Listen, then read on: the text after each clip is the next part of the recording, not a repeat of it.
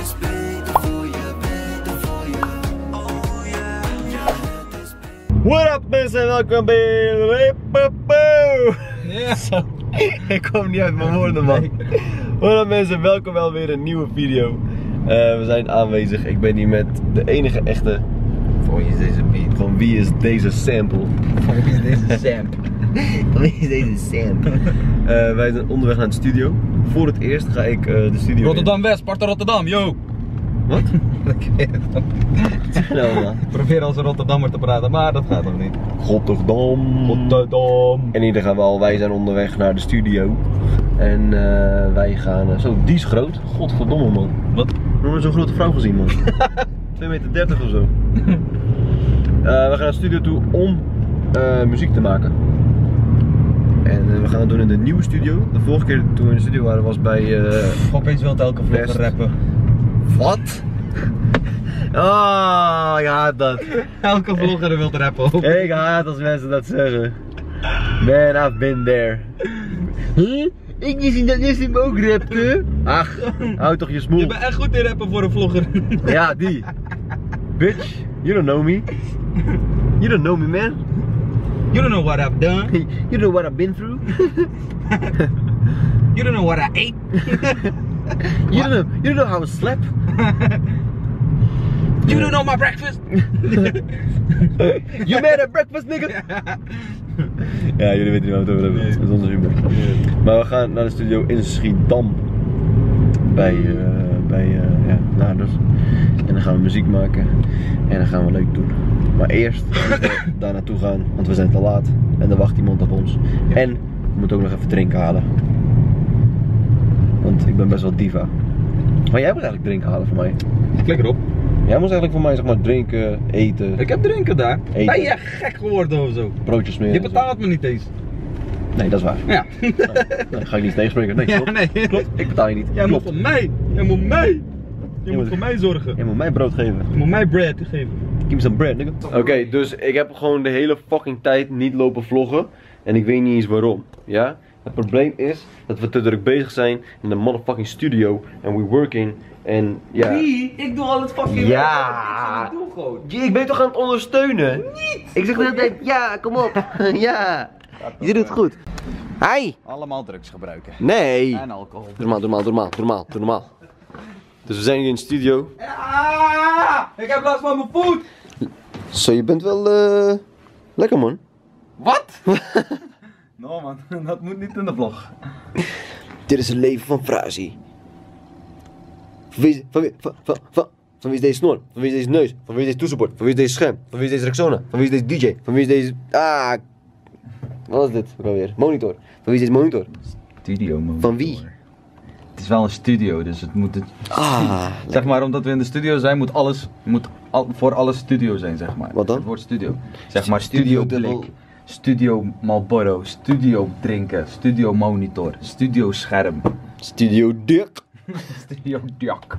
Basically, like, we are in studio making some hot tracks and shit, man. Like from the track Beter For You, it almost has like 300,000 views and not even a month. So we cooking in the kitchen, you know what I'm saying? And I'm playing like gangster and shit, but like the track is emotional, man. I got some feelings inside me upgekropt. I need to let it out, yeah, I'm saying. So yeah, we busy on this track, man, with the homeboy Frazier right here. From who's this beat? So, he be hooking me up. He be like, yo, man, I got some emotional shit I wanna put through the mic, you know? So I be like, yo, man. Yeah. We can put that work in. You know what I'm saying? but So I you called him like whoop whoop, and he said like, yo, what's up, man? That's not like exactly what he said, but Nah. I said like, he said like, whoa. I said, yeah. He said, yeah. I got work. I said, derp, you know? So yeah, so that's how we talking. I'm saying like we in the put up that studio. work, you know? So Yeah, man, we in studio working on these hot tracks, man. I was like, yo. He was like, I was like, he was like, come on, man. I was like, so, yeah. So Now, basically, we got a track. And Yeah. the track is gotta sound like. But like you know, the track, sound like shut the like fuck crazy, up, man. Shut the fuck. It's my track, nigga. Nah. Like shut the fuck up, man. Man. Like I was just Man, you saying, be tripping, man. like the I got this cheeseburger, man. man, suck a dick, man. Like the normal track from Beta for you is like you know the normal track, man. It's only got like 300,000 views, but this time is the acoustic version of the acoustic. The acoustic. Like I don't know how you pronounce it, but it's like Nah, the man, acoustic version. It's a French word, so it's acoustic. Oh, it's like okay, Like it's you know, acoustic. like restaurant. What? It's not. You don't say like restaurant. You say restaurant. Restaurant. You know, it's a German word. It's German. Yeah, it's German, man. It's German, man. So yeah, we're working on this acoustic track from Beta for you from a dope artist named Nesim Ahmadi. I don't know if you know him, but like we're gonna make a remix from it, like an acoustic version, and it sounds like pretty dope. You know what I'm saying? Cause I ain't rapping on it, and I'm like singing on it and shit. So yeah, man. So be on the lookout, man, for this track, man. It's gonna be hot, man. Yeah, man. Yeah. Van de 10 keer Well, hebben ze moeite. I guess you forgot how musical I am. Yes, I have forgot how musical you are, because We're in the motherfucking studio still working on this track, man. It's gonna be a banger for show in the clubs. Nee, eigenlijk niet. I got a feeling Oh, that it's gonna be a massive hit. A massive hit. fantastic. I'm not lying to you. It's gonna be a massive hit. Lekker. Oh my gosh. Oh my gosh. Nou jongens, wij gaan verder. So yeah, we still here in the studio. We be mixing and mastering all this shit up.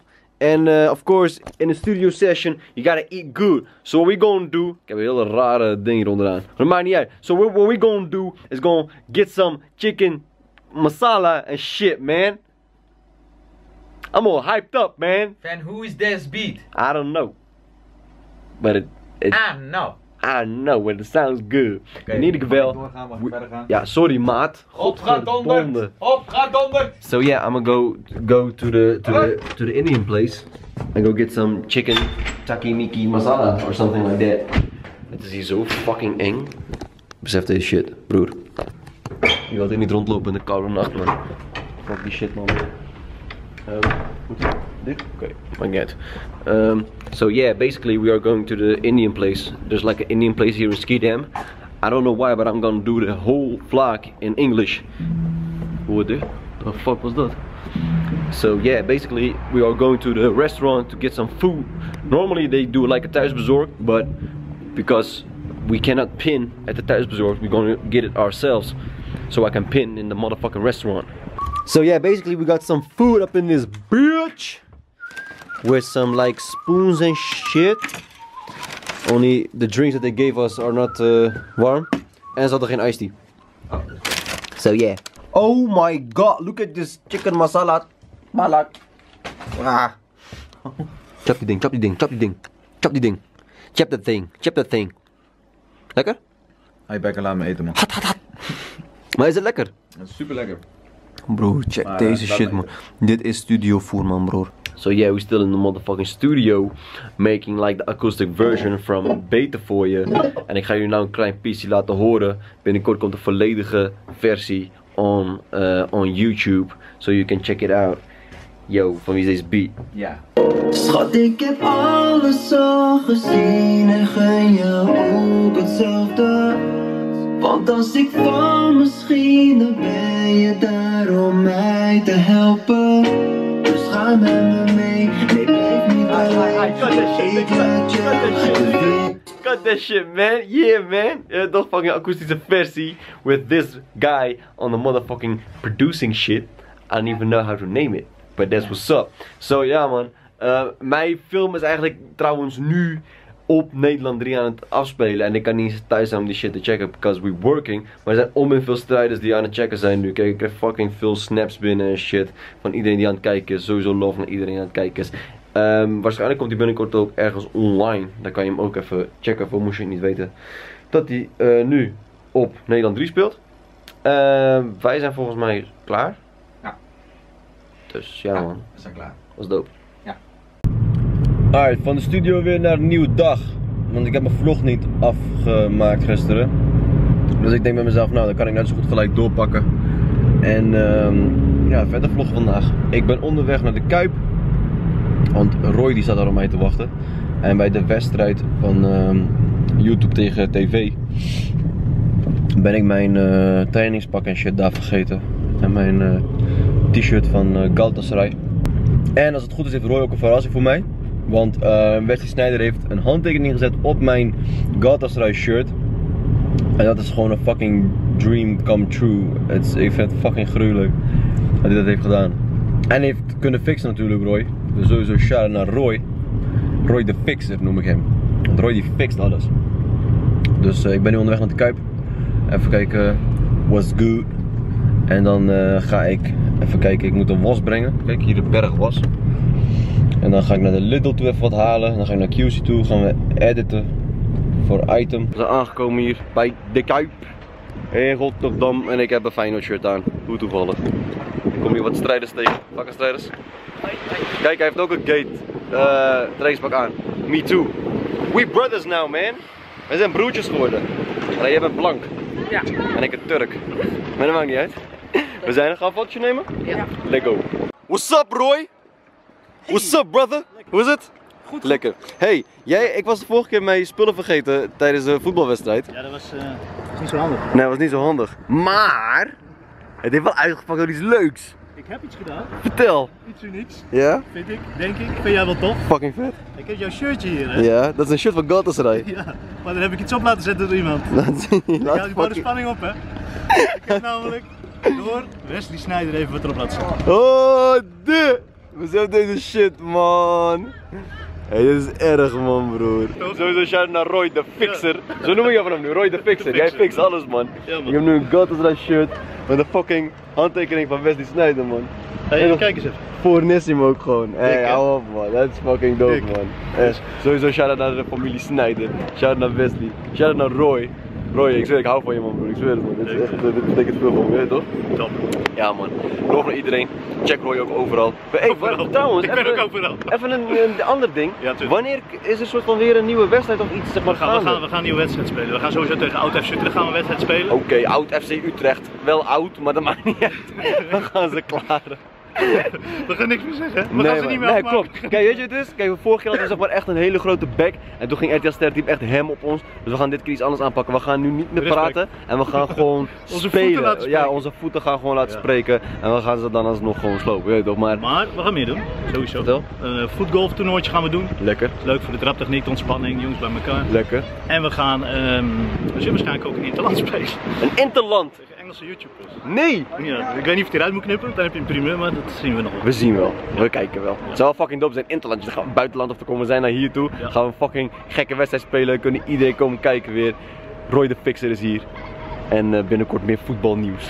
Ja jongens, het is weer zover. Er is weer brand in de tuin. Ongelooflijk dit. Zijn ze al bezig of nog niet? Ik denk het wel, man. Want het is nou aan het... Het is nu zeker grijs aan het worden, hè? Ja, man. Ja, dan zijn ze al aan het spuwen. Oh, wauw! Zag je dat? Zo. Oh, ze hebben het wel in één keer gewoon die vuur uitgedaan, man. Nee, is het uit? Het is helemaal grijs nu. Zo. Ja. Kijk wat je ziet nu, helemaal grijs.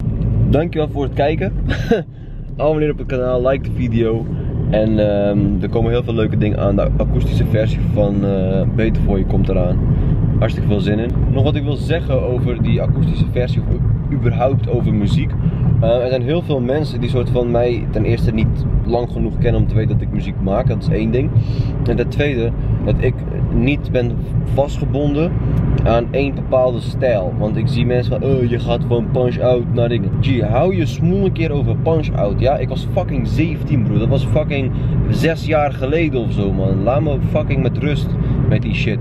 Punch-out heb ik gedaan en zeg maar klaar. Ik ben dat niet meer, weet je. Accepteer het gewoon een keer. Godverdomme. Ik word er helemaal gek van dat mensen de hele tijd denken dat ik nog steeds diezelfde mogol ben als 6 jaar geleden. Ik ben gewoon een persoon die houdt van muziek maken, punt. Dat maakt niet uit wat voor soort muziek het is. Of dat nou klassieke muziek is met viool. Of realiteitsmuziek over wat ik zie op de straat en dat soort shit. Dan moet ik dat gewoon zelf weten. Als je ernaar wil luisteren, dan doe je dat. Als je er niet wil luisteren, dan luister je maar naar een andere rapper. Dat boeit me eigenlijk helemaal niks. Maar stop met dat janken de hele tijd over wat voor stijl muziek ik maak. Ik maak gewoon wat ik leuk vind om te doen. Punt. Kijk, waarom moest ik nou weer boos eindigen met mijn vlog? Waarom moeten jullie mij boos maken? En met jullie bedoel ik zeg maar die Mongolen die lopen te praten de hele tijd. In ieder geval, muziek komt eraan. De akoestische versie van Beter voor je komt eraan. De plaat die komt eraan. En we gaan er iets leuks van maken. Jongens, dankjewel voor het kijken. Like die video, abonneer op het kanaal. En ik zie je weer de volgende keer. Peace.